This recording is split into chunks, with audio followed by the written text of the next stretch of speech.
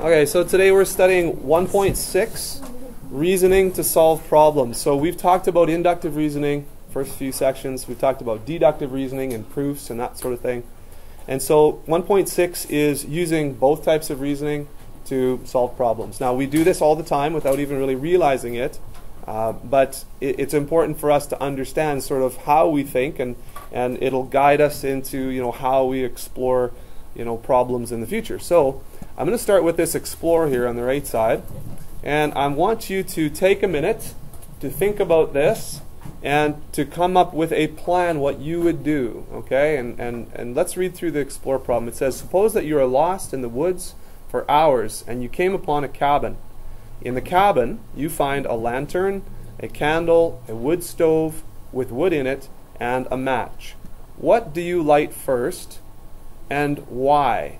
And I also want you to think about, obviously, this situation, what you would do. So we're assuming you're cold and you are allowed to use the contents in this cabin. Don't say, oh, it's not mine, I'm going to stay out of it. I'm done. But think about what you would do in the cabin here given what you're given. And think about what type of reasoning you're using in doing this. Okay? So just on your own or with a partner quietly, you can chat about it. What would you do in this situation? Take a minute to think about that.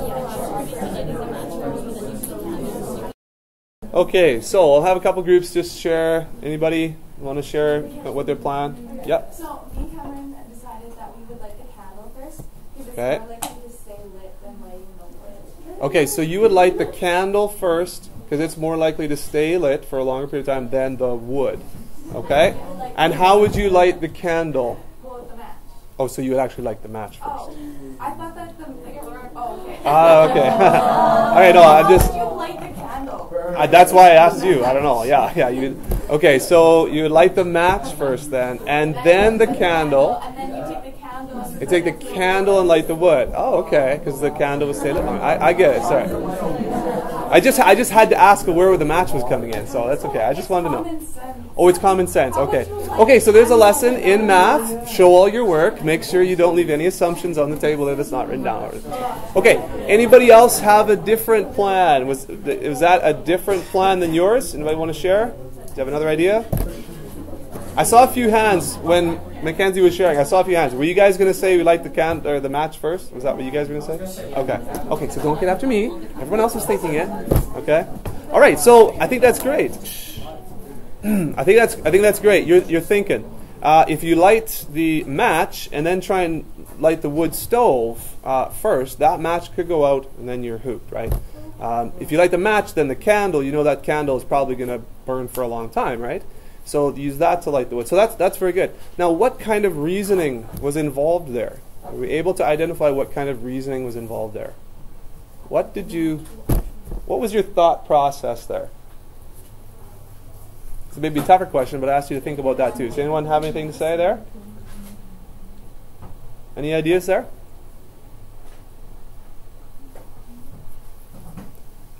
Oh, no brave people on this one?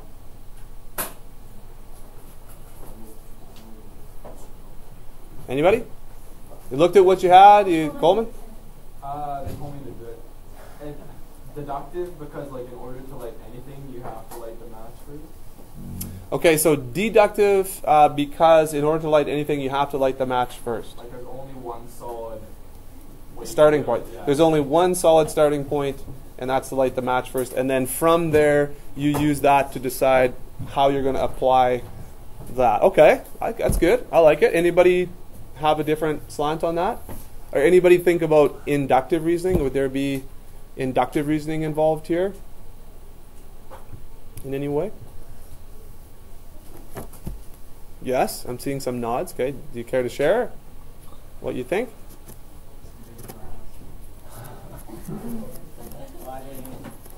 We're not actually at the cabin, so right now we're guessing what we would do. Yeah, right. I'm not saying anybody's right or wrong here. If you use inductive reasoning, now remember that's observing different things and then coming to a conjecture about how things would happen. So if you looked at the match, the wood, the candle, and this sort of thing, and you looked at those things and you tried to decide, what you were going to do first, okay? one could argue that, hey, that's inductive reasoning. I have decided that the match is going to go first because I cannot light the wood, just by rubbing my hands together over the wood. Or, the candle, I can't just breathe on the candle and it will spontaneously, light. So you look at those, you could look at it that way too, okay? So there's inductive and deductive reasoning all around. So let's get to this investigate here, okay? Now, this is going to be a short lesson today. Emma was given this math trick, okay, and she was asked to use inductive reasoning to make a conjecture about the relationship between the starting and ending numbers, and then use deductive reasoning to prove that her conjecture is always true, okay? So you can use both types of reasoning to come up with some kind of idea about how this is true. One would be a conjecture that could be a pretty strong idea about what the relationship is, and the other would be more of a formal, here I'm proving it, right? So inductive, look at what she did for inductive. Inductive reasoning, she chose a number of different numbers and did the trick a number of times, right? She probably chose numbers that were positive and negative and 0, small, large. So a good sampling. So if you're asked to do this inductively to test things out and try and look at the patterns, then you want to don't just pick 1, 2, 3. Pick a 0. Pick a negative number. You could pick a decimal too. I don't know, unless it says it says choose any number. So do a spattering. Now, then she looked at the original number and the final product here, the final result. And she noticed what? That if you multiply the original number times 3, that's what you get at the end. Okay? So this is, again, inductive reasoning. Okay? Little trials. Look at the results.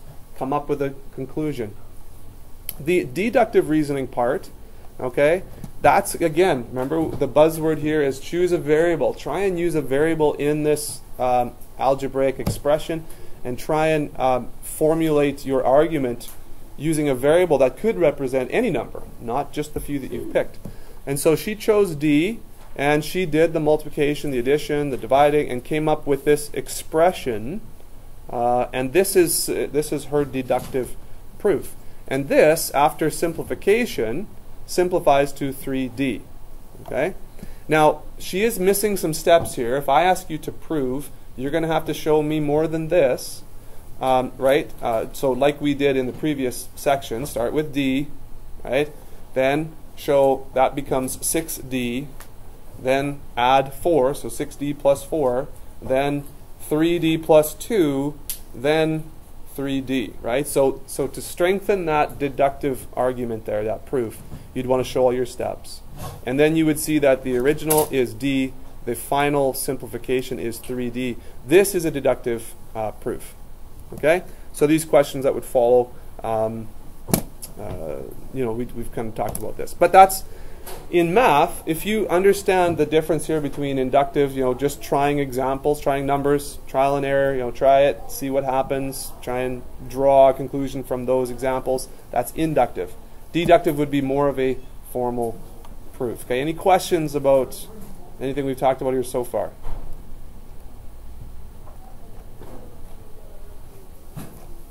Okay.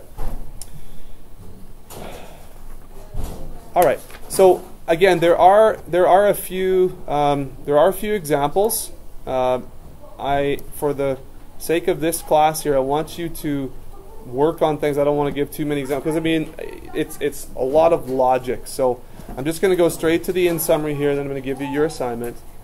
So if we understand that both inductive and deductive reasoning are used to solve problems in math, that is important. The difference, what you need to understand, we've looked at each separately. Now the difference between them, inductive, solving simpler problems, observing patterns from those solutions, and then drawing a logical conclusion from the observations. That's inductive. Deductive involves using known facts or some basic, true premise. You start from there, and then you apply that. You draw a logical conclusion to solve littler problems. Okay, so that's deductive. Okay? So that's just the lesson here, the activity in the lesson, and I'm going to give you your assignment, so we might work through a few of those questions.